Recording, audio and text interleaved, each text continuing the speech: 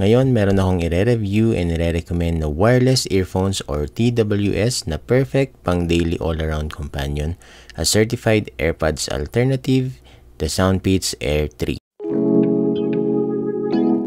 FYI lang ng konti, ang SOUNDPEATS are very well-known brand worldwide, started noong 2010. Isa sila sa mga naunang naglabas ng wireless audio using Bluetooth technology. If ngayon mo palang narinig or naririnig ang brand na ito, SOUNDPEATS is a 100% legit brand when it comes to wireless earphones. So itong Air 3 is widely available online and sa mga local retail shop. You can pick it up for around 1,800 pesos to 2,300 pesos. Depende sa presyo ng retailer or seller.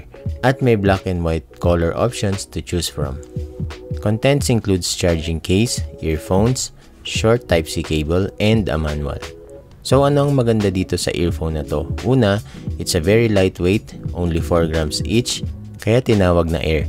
Napakagaan and charging case is also smaller than usual, around 33 grams lang ang weight niya. It is the successor of the True Air 2 if you are familiar with that. 4.2mm ang dynamic driver, so I already expected na maganda ang sound nito even before using it. Bluetooth 5.2 with aptX for more stable and stronger low latency connection. And it's an IPX5 rating, water resistant and sweat proof. Goods na goods for outdoors. So let's move on to the sound quality. Isa sa pinaka nagustuhan ko dito is the tuning or tono ng earphones na to. Sobrang balance, hindi parang kulong or matinis na masakit sa tenga. Ma-enjoy mo talaga lahat ng klase ng genre, mapa-basic kind of music man yan, rock and roll or acoustic, walang problema. Soundstage is wide enough to hear good amount of details. Mic quality is alright, it has 4 mics in total, dalawa sa left, dalawa sa right. Wala lang itong noise cancelling feature, but clarity-wise, pasado pa rin siya for me. Just be mindful lang pag medyo nasa noisy environment ka, gaya ng pag nasa labas ka, maririnig ang buong surroundings while talking to someone or when you are recording. Here's a quick sample. Okay, right now I'm using the Bluetooth audio. I am using the AIRPODS, SOUNDPEATS AIR 3 microphone. Let's check how's the quality. Comfort or ear fittings is very subjective sa mga ganitong klaseng design na wireless earphones. Some will find it good and some may not like it at all. It really depends sa tenga mo. For me, I find the left ear na medyo loose at siguro medyo hindi lang ako sanay sa ganitong design compared sa mga usual IEMs na gamit ko right now. But if you find it a little loose or slippery, you can just get a silicone grips like these ones and it will solve the problem. When choosing a wireless earphones, isa sa pinakauna natin tinitignan is the battery performance, and the Air 3 did not disappoint. This will last up to 5 hours on a single charge while listening to music or watching videos. Plus, you can charge it 3 more times sa charging case niya, so around 17 hours in total. Charging time is around 1.5 hours or 90 minutes. You can check the battery status of the case by just pressing this button. Gaming with this is very good because it has an aptX adaptive technology, meaning mababa siya ng 60 milliseconds ang latency niya. Sobrang accurate ng sound at nasa timing.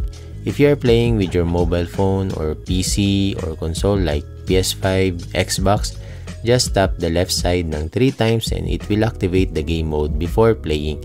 Gaming sound experience is very nice. Para ka talagang nasa laro due to dynamic 3D surround-like effects.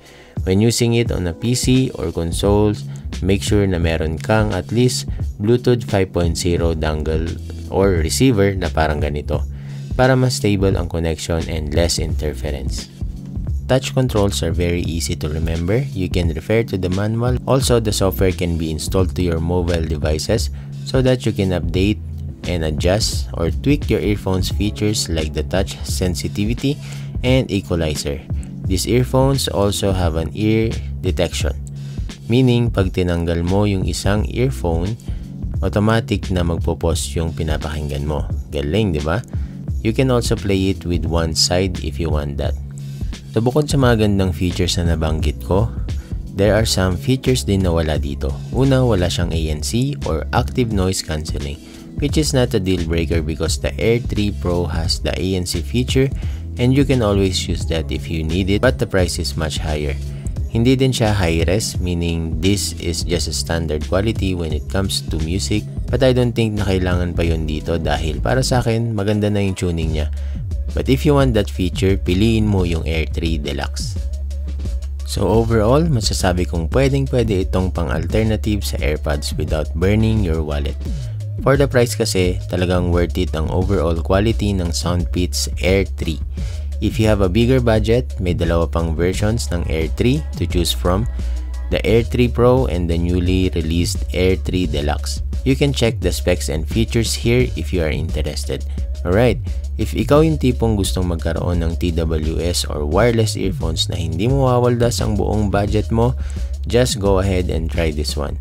I think hindi ka magsisisi dito and you're welcome in advance.